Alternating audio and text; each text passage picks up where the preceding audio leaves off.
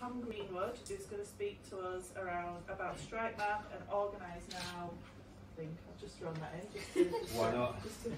Yeah. So Tom, you are very welcome. Yeah. Hello everyone, I'm Tom.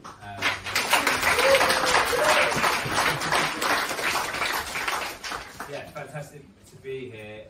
I've sat in this room many a times looking the other way, and I always swore if it was this side of the table, I'd never do the tech. So I'll do the shortest straw on that one.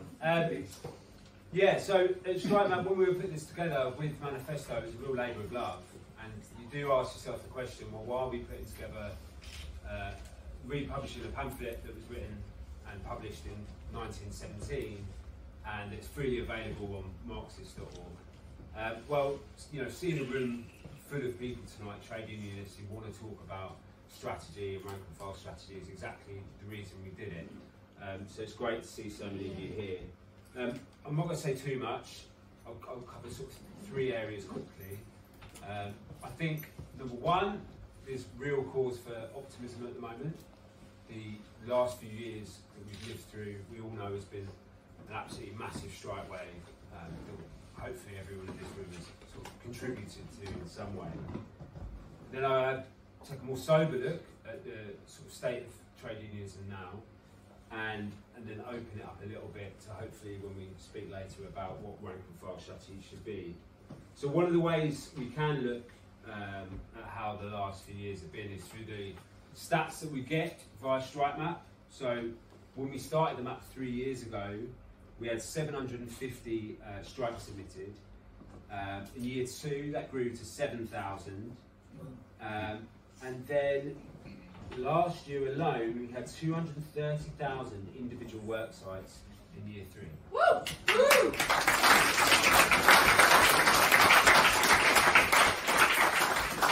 It's incredibly exciting, and it's kept us very, very busy.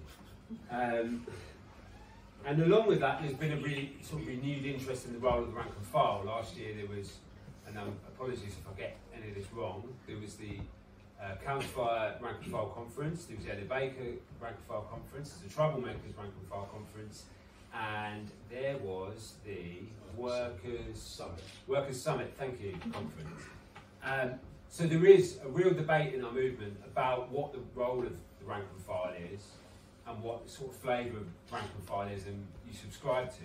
Now I'm not going to say exactly what I think it's really for everyone to, getting out of that one.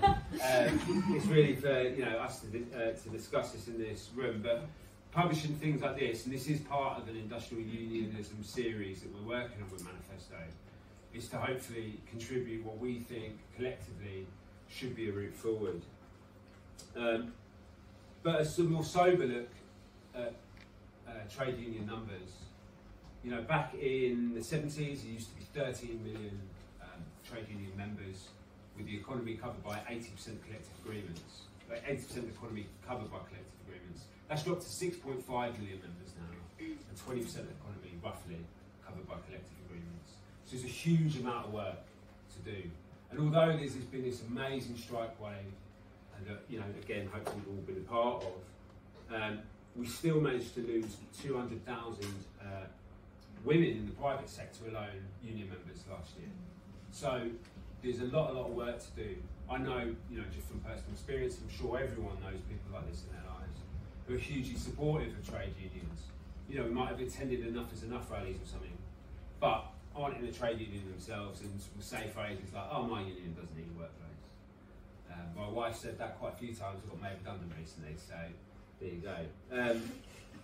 We found that out with Strike Map ourselves recently. We did, a survey of our members, and 1,200 of them came back not in a union, supporting Strike Map and wanting to be involved in the project, and they're not in the union themselves. So there's a potential for great growth, and that's really exciting. I'll just end on this thing because I've been asked to wrap up.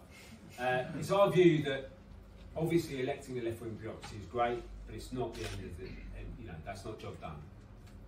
And so that's why we need to talk about the role of the rank and file, industrial unionism, and everything that hopefully we touch on tonight. I'll leave it there. Thank you.